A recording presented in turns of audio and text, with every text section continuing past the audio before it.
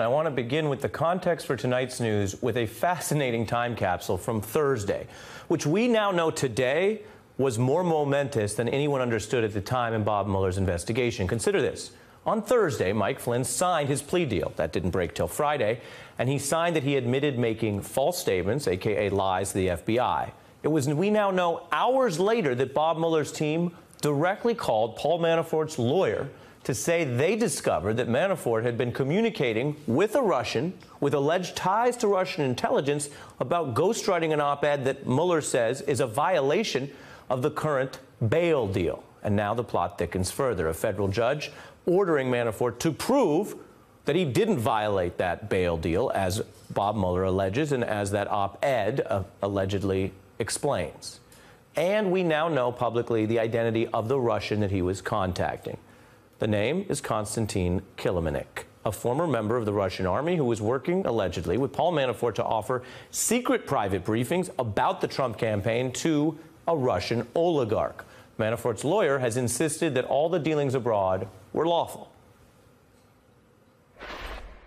There is no evidence that Mr. Manafort or the Trump campaign colluded with the Russian government. He was seeking to further democracy and to help the Ukraine come closer to the United States and the EU. Joined now by former federal prosecutor Barbara McQuaid and the former U.S. ambassador to Russia, Michael McFaul. Barbara, have you ever seen anyone violate a bail deal quite like this? No, I never have. And, you know, usually when somebody is newly charged and is under bond conditions and is negotiating for the terms of those conditions, they're incredibly humbled and on their best behavior. If these allegations are true, they're really astonishing that Paul Manafort was ghostwriting an op-ed in violation of the gag order that the judge has issued in this case. No, I've never seen anything like it. How do you think Mueller's investigators would come to know something like that, which they themselves allege in court was secret? I don't know, and they have filed it under seal. I mean, I could only speculate. One way may have been that they were monitoring the communications of the colleague that Paul Manafort was dealing with, the Russian, and that he was picked up incidental to that.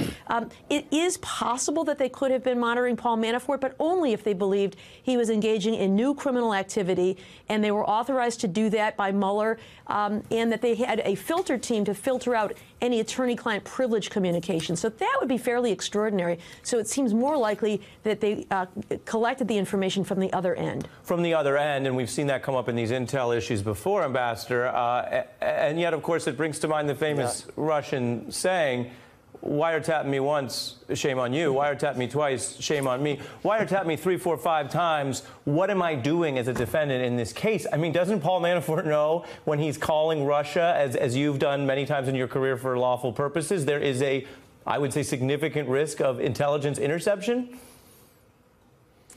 Well, first, that's a new Russian saying I didn't know, Ari, so thanks for the Russian It's not really a Russian there. saying, I have to admit. Of course. I mean, there's so many strange things about this, as you just discussed. If he's calling Kiev, it was probably he was calling Kiev, the Russian based in Kiev. It sounds like it was his longtime partner. Why would you be calling a Russian to ghost write an op-ed intended for American audiences? It makes no sense to me. In fact, it makes so much no sense that I wonder if there's more to this story. Not unlike, by the way, Mr. Flynn lying about his conversations with Kislyak. That makes so much it's so nonsensical to me that it suggests to me that maybe there's something more to that story as well. I've heard of a double negative. I feel like you're using a super negative. Yeah, sorry. There's so much nonsense. I understand what you're saying, Ambassador. So what more? What more could it be? Maybe, you know, he's got some other business deals he's trying to tidy up. I mean, I'm really speculating here. I want to be clear about that. Sure. But what we have been told just is kooky. It makes no sense to me that he'd be reaching out to some Russian former intelligence officer in Kiev to help him ghostwrite an op-ed to influence public opinion in America. You know, I've dealt with a lot of Russians and Americans and Ukrainians for many decades. I've never encountered something like this. Barbara, I want to turn to the other giant thing that was leaked over the weekend that has not gotten the attention it normally would. Of course, the Trump administration from the president on down has strenuously doubted the finding by the Intelligence Committee that Russia did intervene. And yet this newly leaked email of K.T. McFarland on the transition team states flatly, and I'm quoting, "If there's tit-for-tat escalation, Trump will have difficulty improving relations with Russia, which has just thrown USA election to him." And an interesting piece in Foreign Policy argues that even the most generous interpretation of that email suggests at the least the Trump campaign knew Russia had intervened in the election, decided to lie systematically from Trump on down about the reassuring outreach it did to Russia during the transition. Your view from a prosecutorial perspective of how incriminating that email is, even as I read from a generous interpretation of it.